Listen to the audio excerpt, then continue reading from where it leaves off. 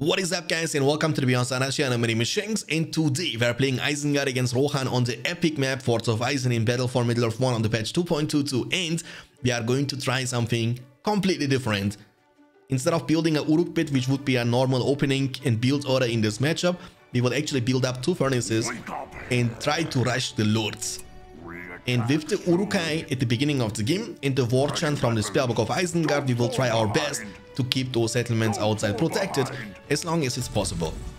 So remember, Uruks are the fastest, the best looking. Look at their teeth, boys. And also the strongest swordsmen in the game. And with the war chant we can make them even stronger, and we should be easily able to fight against 2, 3, 4 peasants with one single Urukai. Okay, so that's like a very risky opening because that's going to delay our, Uruks and also pikemen quite a lot. And I don't try that at home, guys. Let me tell you that much. It might not work out because in this matchup you want to actually get your pikemen on the field as soon as you can. And for that reason you need to get your Uruk pit to level 2. But since we have no Uruk pit up on the field, it's going to take a while since we can get pikemen recruited. But he's fighting us, that's okay. I mean, the thing is, he has actually two choices. Either he's gonna stand and fight and deal at least some damage in return, or he's just gonna ignore and keep moving on. We will be able to catch him anyway. Watch this. They have no escape possibility. And the only bet of Rohan early on is to recruit additional peasants. Remember, Rohan has the advantage early on over all the other factions because you can use your resource building as also like a barracks at the very same time. And we also need to use our lumbermill workers to scout. I like to use them for scouting, just to have a lot of information from the map, to see what is going on. That's going to increase my reaction time, and I will be able to see the enemy units way before they can reach out to me. The work never ends here. Get that one. Easy defense, easy defense, easy defense. So we have 3 furnaces, 2 mills outside, that's great. And now it's about to save a little bit more money. I want to build at least one more, maybe, furnace, and then rush to Lords. Lords cost 1400, it's going to be risky, and in the worst case scenario, we will be losing the mills outside. And, it's pretty painful, but it's winnable. Now we gotta try to stall. Our war chant is on cooldown, so if he actually turns and fights us, we should not be able to win this fight. And for that reason we need to fight and disengage, and kinda stall, We have also vision around the top side, that's very important. Deal more and more damage to the peasants, that's what we like to see. Look, they are, you cannot disengage, dude. That's not possible. You need to stand and fight. And that's a very good situation for me, because if he would actually turn and fight, I would be in trouble. I mean, I would not fight this. Basically, I would just disengage and then engage again, disengage, engage again. But at this point, we are trying to save for Lord. So we have 1000 now. We need 400 more resources, and then the fighting Urukai is going to be recruited. And, oh, there is a hobbit. You see how impactful and important those little lumbermill workers are around the map. They give you so much information. And now we can even use war chant here, right? And fight this. There we go. Dude, with the one Urukai, boys, we will be able to kill not two, but 4 peasants all alone. That's pretty impressive. Now we have seen the hobbit. We know the hobbit is gonna come from the downside. And the Lord is a very efficient hero in this matchup against Rohan Rohirrim, because unlike the Gondor Knights, Rohirrim are kind of vulnerable against archer heroes. Okay. Alright, I mean, there is a downside of the strategy, and that's like more like a fun strategy. The downside is we have not enough units on the field to fight for the map control. That's the problem, right? And our opponent, he might be able to creep quite a lot. With the Rohirrim, let's cripple down this hobbit, so he has he's not gonna be annoying, Oh, he got invisible, but if you don't know, cripple ability or any ability like spear throw from Elma, smite from Eowyn, hawk strike from Legolas, and so on, they are able, when you right click on them, to detect and automatically attack the stealth units. So if you, for example, there is a hobbit hiding in your settlement, you can just right click on the ability from Lords, the cripple, and Lords will be able to find and target this hobbit. It also works on Visaplas, Easterlight, so basically every targeted ability, right?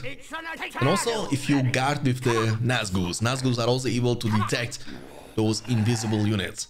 Workers, Alright, so we are in a phenomenal spot. I mean, we should be able to defend this too. I mean, that's like a dream situation, right? We have a crazy amount of eco because we have opened with 2 furnaces. Look, our base. We have full base and a Uruk pit. Save that one for me.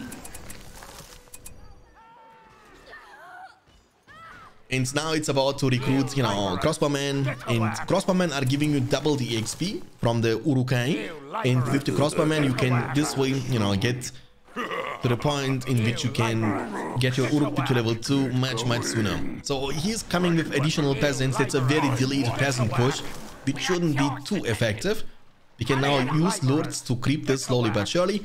Level 5 is going to be a massive power spike. Remember, the only additional damage leadership you can actually unlock from Isengard faction, beside the war chant, is lords. And you need to get him to level 5 to achieve that. And recruiting lords later on is going to make this achievement a little bit more challenging, because again, later on your opponent will have, you know, leadership, heavy armor, so lords' damage is going to be kind of meh and limited. But if you recruit lords early in a situation like that, you can actually creep, harass the enemy units, and this way get the experience you need for level 3 at least, for the carnage, you know. With level 3, lords has some self-protection, self-peel. That means even if we go for a risky move and the opponent Rohirrim are gonna try to fight against us, we can throw the sword, use carnage, and take them out. Boom. Okay. Nice. So very nice, very nice, very nice. We have first level 2 crossbowman Urukai combo. Remember, the Uruk at the beginning of the game was level 2. Now we can build the armory too and play it kind of slow. So we know we cannot go for the full map control. We have no units for that. But with the amount of units we have and lords, we can try at least to achieve something. And again, let's recruit more workers to scout. We see Rohirrim in the middle. So he's creeping a lot. He's potentially creeping the work layer top left, the left on the river, and also the bottom left one. But it's fine. So I'm gonna show you guys the power of the Isengard. So Isengard is a really fast faction, right, in BFME 1. Oh, this thief! Dude, you stole my money! Why would you do that? We attack soon. You will pay for this. You will pay for this, Rohan. The Riddermark stood in your way, my Lord Saruman. But I'm here to crush them. And Isengard, I mean, one advice from me, guys, when you play Isengard against Gondor or Rohan, doesn't really matter. You wanna finish off the game as quickly as you can. And Isengard has many siege options. So I see players making the mistake to recruit ballistas. Ballistas are more like a late game siege. Oh, he actually creeped this. He also creeped this one. Okay, so he creeped at least 3. Oh, he's engaging. That's a mistake. That's a level 2 crossbowman Urukai combination, my friend, with war chant. And he didn't pick up even the money on the ground. Hey, let's go. That's the punishment for stealing my money. This way I steal your money and take down your Rohirrim. What is the lesson of the day, children? Don't steal Shanks' money. Okay. So what I'm trying to say is people making the mistake to go for the ballista. Ballista are more like a late game option if the castle of the opponent is already greatly protected. But early on, if you go for like an early siege potential, then you can also build rams or even the siege ladder. In this situation, I will try to show you how powerful the Isengard siege is early mid game. But even we are not gonna wait until very late game. We wanna try to finish off this game as soon as we can. Ready weapons. I mean, I don't care. We have industry unlocked, so even if we lose those settlements outside, it's not going to be the end of the world. About the armory, in the armory situation, it's important when you build the armory as Isengard, you want to buy all the upgrades first, then demolish the armory before upgrading your units. That's very important, because armory is going to block one full spot of your castle, and you want to get rid of that as soon as you can. It's very important to replace the armory then with a furnace. This way you are getting overall much more money. They're attacking us. Okay, I mean, oh, here's Tyrion here. Okay, we can use cripple from lords and Tyrion will not be able to move. We've expanded the Uruk. Okay, boys. Oh man, this game isn't gonna last a while, by the way. And also, by the way, guys, thank you for the 300 likes on the previous video. As promised, we will be definitely working out on the new faction guides for BFME 1, Gondor, Rohan, Isengard, Mordor. It's hard to make a general suggestion about build orders. It's actually depending also on the matchup and also on the map. So we will be basing it on the map Forts of Eisen. Again, it might be different on a map like Westfold or Dunharrow or, you know, Fangon Forest, because those maps are bigger. They will obviously favor evil factions like Isengard and Mordor more. But Forts of Eisen is like the golden standard, you know what I'm saying? That's like the most used 1v1 map in the game. And for that reason, our upcoming guides are going to be also based on this map. Oh, okay, you are coming. Are you sure about that? Hey, he has even peasants around this side. Oh, it didn't change the formation just in time. In BFME 1, you need to change the formation to not receive damage with the pikemen. If you don't use the battle formation, you can still get trampled down and you will receive some sort of damage. And especially with the porcupine formation, you can deal incredible amount of revenge damage. You pretty much one-shot them. So he has shields purchased. Might go for a base rush, but it's fine. You know, we should be in a good spot. We have now 2 combos with lords, almost level 4. Okay, so our goal is to upgrade our units and then build the siege forts and go. Go. Again, that's not normally the way I play this matchup. Normally in this matchup you would see me recruiting war. Hey, what are you doing, Rohirrim?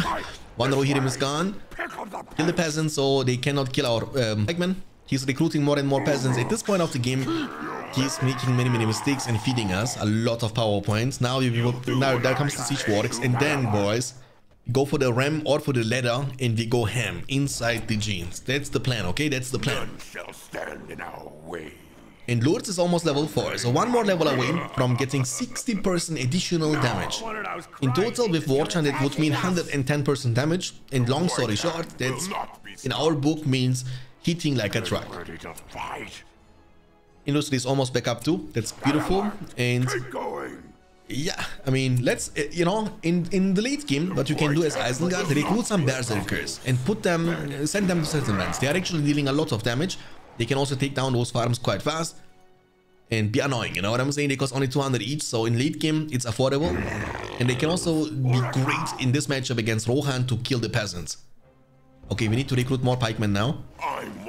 Okay, I'm not gonna move from this area to my own base. I want to actually put pressure on him. Industry is available. Use it the second it's available. We need eventually more and more pikemen. Kill back, please, pikemen, because he might go for the base. Let's kill those peasants too. Oh boys, it's gonna be funny now. Watch this. Please watch carefully what we are going to do. It's going to be so hard for him to defend this. Holy moly. In this matchup, look there, we have a ladder. In this matchup, you need to understand one thing. And the one thing you need to understand is Rohan's defense is worse than Gondor's defense. Even the Rohan battle towers can be targeted and destroyed by your fire or upgraded combos or archers. So even if he builds battle towers, we can take them down. And the ladder will give us the chance to climb his wall and destroy him from inside. That's our Trojan horse in battle for Middle-earth 1, boys. That's going to be absolutely fiesta. Watch this, please. Oh, I see battle tower is coming up, but hey, that's the demonstration. There we go. I'm gonna show you guys. The tower will take so much damage. Look at this. I mean, we are not able to burst it down because we have no war chant, but it's still taking so much damage. It's an investment of 800, and that's you know, it's like a wood tower. Kind of makes sense. Wood is vulnerable against fire. The Gondor towers are made of stone, so they are much more resistant, and that's why they cannot even be targeted by combos. Look at this, boys. Let's go climb. Look at this. I mean, how often do you see that in a multiplayer match? There we go. Boom, war chant. Imagine a Hawk Strike or a Gimli leap attack there. That would be kind of crazily funny. Even though I would lose, I would still be happy about it. But he has no loot, and I mean, he has no Gimli and also no Legolas. He's trying to rush, but we have like multiple pikemen. Look at this. We have like 4 pikemen in the base. Now it looks like he's giving up this base. So that's a bad thing from him. He needed to try to defend this, right? With statue, with Theoden, with Whelm. You need to try, because this damage is insane. Like if you lose a castle, that means minus 8,000. Now you might say, but it's only 5,000. No, every building inside your castle cannot be even replaced. He lost the armory, he lost the citadel. So basically, you will lose level 2 farms. Remember, if you build the farms at the beginning, you have only level 1 farm. And a level 2 farm is worth much more. A level 3 farm is worth much more. Hold on. Hey, you can't do much, my friend. I have too many pikemen in my castle. Too many pikemen. I see 4 pikemen in the castle. What can men do against such a requisite? Theoden was right. And he's giving up his castle. It's like an automatic win. But it looks like he doesn't want to give up yet. He want to fight until the end. It's them! They're attacking! Flesh. March. And this, ladies and gentlemen, is the power of Isengard's push. That was unexpected from him. He didn't expect my siege ladder, because what can you do against that? The only bet you have is you need to kill the ladder before I can make it to the wall. And that's why ladders or rams are much greater than ballista. Especially the ladder is so underrated, because the way the ballista and the ram work, your opponent has reaction time to that, right? He will see the gate or the wall is getting damaged, and he has some time for preparation. He can try to engage a little bit later, try to coordinate his defense, but the ladder is an insane movement. So in 1 second you are inside the castle and there is no preparation time. The only preparation time is you see the ladder coming towards your wall, but that's about maybe 10 seconds, and this is not enough to react to that. So he destroyed the outpost. The only thing that keeps him alive is the outpost at the top side. So I want to actually recruit. Let's go for Devastation. We can use Devastation and recruit now Saruman, the White Wizard. Okay?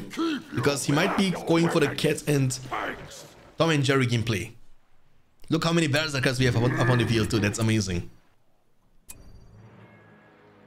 The White Hand will not be stopped. Okay, we are in a very good spot. Isengard. Oh, he's annoying with the Rohirrim, but it's fine. Dude, look, that's the thing, you know, with Berserkers, look, we are fighting for the map control. Who needs War Cladders? You don't need that. We have the full bottom side under our control. Now we are moving up to the top side, and I don't think he can defend this. Now we have Lurtz, level almost 4. He didn't get any experience because he's not fighting, as the opponent is dodging the fight. I think he's underestimating his Rohirrim potential. Rohirrim with full upgrades, heavy armor, horseman shields, and forge blades, and Theoden leadership can actually achieve a lot. Like, trust me, if you would have built a statue, because did you guys notice that my pikemen couldn't climb the ladder? That's also going to be fixed in the upcoming version. So also the patch 2.22. It's being improved on all the time. So we are playing a lot of games. Many people are playing a lot of games, and the more feedback we get, the more improvement, the more advanced we can go and try to bring it all to the next level. And the good thing about this situation is that you guys can always click one button on your launcher when it's when the update is available, and boom, you are up to date. He's actually annoying me. He's annoying me. Like, what are you doing, bro? You are trying to disturb me now. Oh boy. I mean, can I destroy this fast enough before he can destroy mine? I don't hope. I hope so. Let's hope for the best. Okay. Let's combine them too, just why not? Oh, he destroyed the outpost once again. He's gonna bite, isn't he? This is tilting, by the way. He don't do that to me, man. Come on, pikeman, you can do it. Don't bite, don't bite. Oh, he bought it. The last possible second. What a fiesta game, boys. But oh, he has even elven warriors. Are you kidding me? Okay, this guy is like literally trying to get on my nerves now. Okay, okay. Oh boy.